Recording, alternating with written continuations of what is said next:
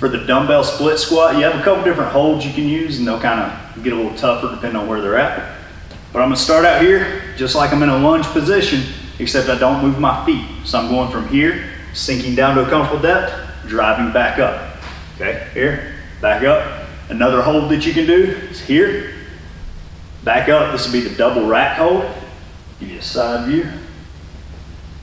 Here, back up. Another hold that you can do is overhead. So from right here, keeping your abs tight, down, right back up.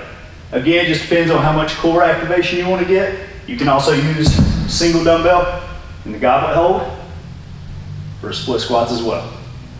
And that's the dumbbell split squat.